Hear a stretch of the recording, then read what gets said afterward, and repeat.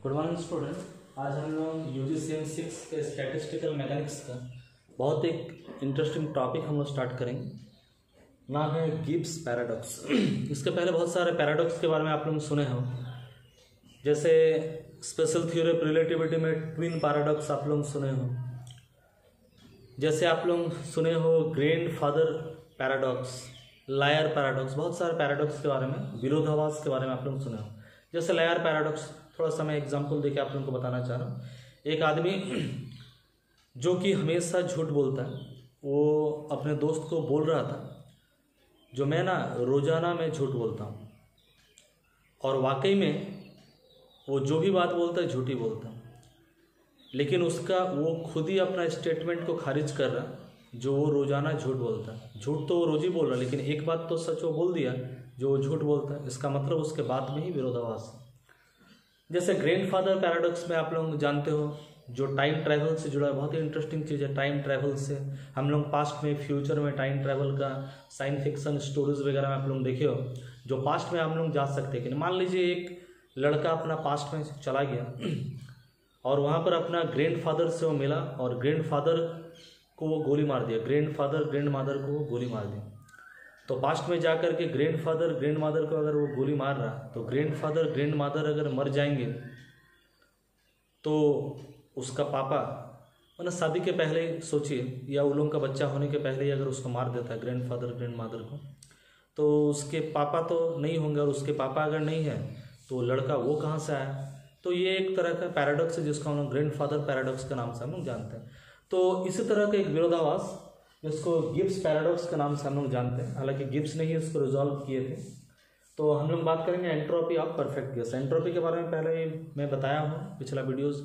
Entropy कोई system कितना disorder है इसको वो मापता है। एंट्रोपी का एक्यूरेट वैल्यू माप तो हम लोग नहीं सकते, लेकिन चेंज इन एंट्रोपी जैसे आप लोग पढ़े हो जूनियर क्लासेस में, रिवर्सिबल प्रोसेस में चेंज इन एंट्रोपी 0 होता है, और इरिवर्सिबल प्रोसेस में एंट्रोपी हमेशा पॉजिटिव होता, बढ़ते जाता, जो कि यूनिवर्स में जितने भी घटना हो रहा वो इरिवर्सिबल है। इसीलिए हम लोग बोल सकते हैं यूनिवर्स का जो एंट्रोपी वो बढ़ रहा, कंटिन्यूसली बढ़ रहा। दूसरे शब्दों में हम लोग बोल सकते हैं, जो एक अगर एडियाबैटिक प्रोसेस जिसमें हीट हम लोग ऐड भी ना कर पा रहे, हीट हम लोग वहाँ से निकाल भी ना पा रहे, लेकिन उस पर अगर हम लोग प्रेशर अगर दे उस सिस्टम पर, तो उस सिस्टम का टेम्परेचर बढ़ते जा, तो सिस्टम का टेम्परेचर, इंटरनल एनर्जी बढ़ रहा, और अगर हम वो जो सिस्टम में जो पिस्टन है उसको अगर हम लोग एक्सपांड कर रहे हैं तो उसका टेम्परेचर और एनर्जी उसका घटते जा रहा है, लेकिन कुछ एक चीज़ वो कांस्टेंट रह रहा है, उसी कांस्टेंट का नाम है आपका एंट्रोपी। तो एंट्रोपी और थर्मोडायनामिक प्रोबेबिलिटी के बीच में क्या रिलेशन है हम लोग पढ़े थे पिछला कुछ वीडियोस में। मैंने बताया था S = K log W। मैं आज उसके बारे में भी बात करने नहीं जा रहा। तो लास्ट क्लास में मैंने जो आप लोगों को बताया था पार्टीशन फंक्शन के बारे में, ये फार्मूला हमारा फाइनल एक्सप्रेशन ये हमारा आया था। वी सिस्टम का जो वॉल्यूम था, या पार्टिकल का मास, बोल्ट्जमैन कांस्टेंट, टेम्परेचर था। तो हम लोग अगर एंट्रोपी, परफेक्ट गैस का एंट्रोपी अगर हम लोग निकालना चाहेंगे पार्टीशन फंक्शन को पुट करके, तो ये फार्मूला हमारा आएगा S = NK log J + 3/2 NK। ये हम लोग को डिराइव करना पड़ता है। तो अब अगर Z का जो वैल्यू है इसको अगर हम लोग पुट कर देंगे, तो खाली Z के जगह में ये वैल्यू हम लोग पुट कर दिए +3/2 NK, और लॉग को हम लोग ऑपरेट किए। जो कांस्टेंट है उसको हम लोग C लिखे, जैसे यहाँ पर H³ 2π K, ये सब कॉन्स्टेंट्स को हम लोग हटा दिए, खाली हम लोग लिए यहाँ पर लॉग ही लिए। फिर ये 3/2, तो आप जानते हैं किसी के लॉग अगर मान लीजिए m हो टू द पावर 3/2 और 3/2 मल्टीप्लाई 3/2 log m हो जाएगा, और फिर हम लोग लिखेंगे 3/2 log t, बाद बाकी जो भी चीज़ है उसको हम लोग कॉन्स्टेंट मान लेते हैं। तो ये है एंट्रोपी ऑफ सिस्टम। तो मान लीजिए हमारा अगर सिस्टम का नाम अगर A हम लोग लिए, तो यहाँ पर n के जगह में Na, V के जगह में V है, m के जगह में Ma, और T चूँकि दोनों सिस्टम का हम लोग सेम लेंगे टेम्परेचर। इसी टाइप से और एक सिस्टम को हम लोग ले रहे हैं SB, तो उसका एंट्रोपी का एक्सप्रेशन इस ढंग से होगा, इक्वेशन 2 हमारा बताएगा। तो अब जब ये दोनों सिस्टम का, चूँकि आप लोगों को पहले मैं बताऊँ एंट्रोपी का एडिटिव प्रॉपर्टी होता है, यहाँ पर जैसे हम लोग दो सिस्टम माने A और B, एक का एंट्रोपी ऐसे हम लोग लिखे, एक का entropy SB, Na, VB, T और Ma, ये नंबर ऑफ पार्टिकल है, सिस्टम, एक ये वॉल्यूम है, ये टेम्परेचर है, ये मास ऑफ ईच पार्टिकल है। इस टाइप से दोनों सिस्टम का टेम्परेचर हम लोग यहाँ पर सेम है।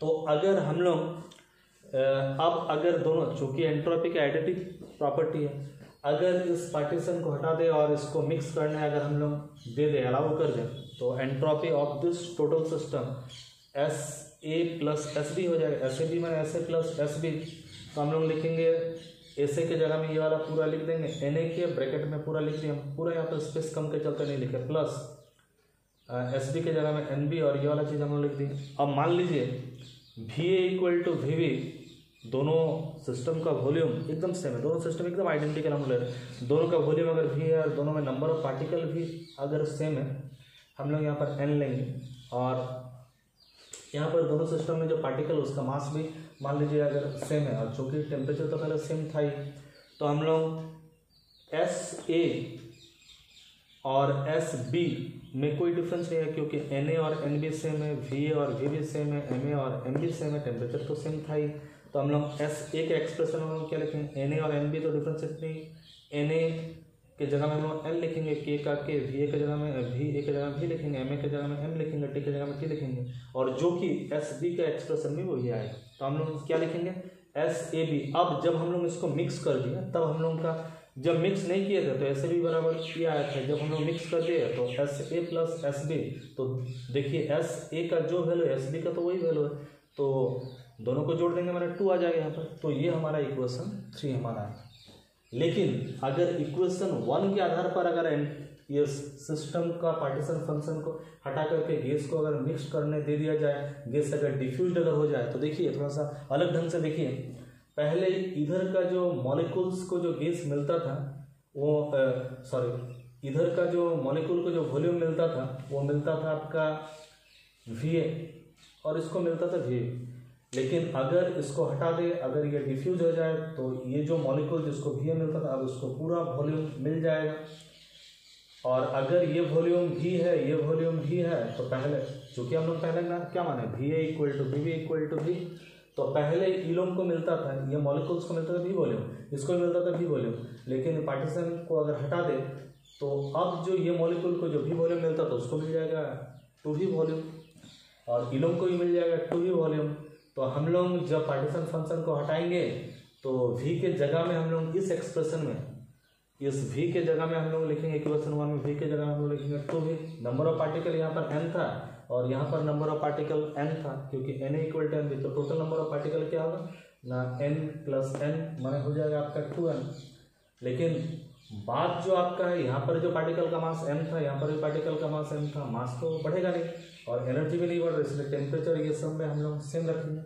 तो अब देखिए 2N के log 2V को हम लोग लिख सकते हैं, log 2V को log 2 प्लस log V।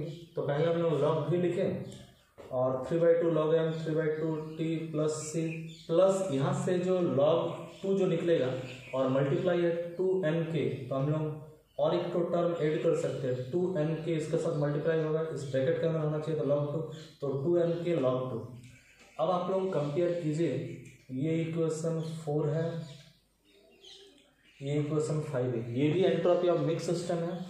और जब हम इस एक्सप्रेशन से निकालें, और ये इक्वेशन 3 है, जब दोनों को अलग अलग लेकर के हम लोग जोड़े, चूँकि एंट्रोपी में एडिटिव प्रॉपर्टी है तो जोड़ तो सकते ही हम लोग। तो देखिए SAB का इक्वेशन 3 में देखिए क्या है, और SAB का इक्वेशन 4 में देखिए क्या है ना। ये टर्म तो सेम है, इतना दूर तक तो टर्म आपका सेम है, लेकिन एक एडिशनल टर्म आ जा रहा है, तो इसके जगह में हम क्या लिख सकते हैं, इसके जगह में लिख सकते हैं, ये वाला चीज़ के जगह में लिख सकते हैं SA प्लस SB प्लस ये एडिशनल टर्म आ जा रहा है। तो ये एक पैराडॉक्स का रिजल्ट को जन्म दे, पैराडॉक्सियल रिजल्ट को जन्म दे, माने होना हमारा क्या चाहिए था, इक्वेशन 1 में से भी हम लोग पार्टीशन फंक्शन हटाने से जो वैल्यू आना चाहिए था, दोनों सिस्टम को अलग अलग पहले निकाल करके फिर ऐड करने से भी वही आना चाहिए था, लेकिन वो नहीं आ रहा, कुछ रिजल्ट हम लोग का अलग आ जा रहा है। ये जो रिजल्ट जो अलग आ जा रहा है, इसी को हम लोग बोलते हैं पैराडॉक्सियल रिजल्ट। इसको रिजॉल्व भी हम लोग कर सकते हैं। गिब्स जो पैराडॉक्स है, गिब्स पैराडॉक्स को रिजॉल्व किए गिब्स क्या माने, वो माने दोनों जो सिस्टम को एकदम सेम माने, तो गैस मॉलिक्यूल पूरा कंप्लीटली आइडेंटिकल होगा, और दोनों सिस्टम अगर सेम है, गैस मॉलिक्यूल अगर आइडेंटिकल है तो गैस मॉलिक्यूल इनडिस्टिंग्विशेबल भी होगा। तो एक एक सिस्टम में जो n फैक्टोरियल वे से जो डिस्टिंग्विश हो पा रहे थे, अब अगर दोनों सिस्टम को अगर हम लोग मिक्स कर देंगे, पार्टीशन अगर वहां से हटा देंगे, तो n molecule of each system cannot be distinguishable in n factorial way. n factorial वे से अगर डिस्टिंग्विश अगर वो नहीं कर पाएंगे तो हमारा जो प्रोबेबिलिटी में जो हमारा जो n फैक्टोरियल, इसको हमको डिवाइड करना पड़ेगा। तो प्रोबेबिलिटी में जो हम लोग जैसा करके हम लोग पार्टीशन फंक्शन हम लोग निकाले थे, वहाँ पर का प्रोबेबिलिटी में n फैक्टोरियल अगर हम लोग डिवाइड करके अगर हम लोग फार्मूला को निकालें, यहाँ पर एंट्रोपी का जो फार्मूला या पार्टीशन फंक्शन का जो फार्मूला है उसको अगर हम लोग थोड़ा सा अगर चेंज कर दे, खास करके ये जो हम लोग को जो फार्मूला मिला है, इस फार्मूला में अगर n फैक्टोरियल अगर हम लोग डिवाइड कर दें तो जो आंसर हम लोग को मिलना चाहिए था इक्वेशन 1 और इक्वेशन 3 के आधार पर दोनों आंसर सेम आना चाहिए था। तो हम लोग का दोनों आंसर सेम आ जाएगा। तो गिब्स इस पैराडॉक्स को रिजॉल्व भी किया। तो आज के लिए स्टूडेंट इतना है।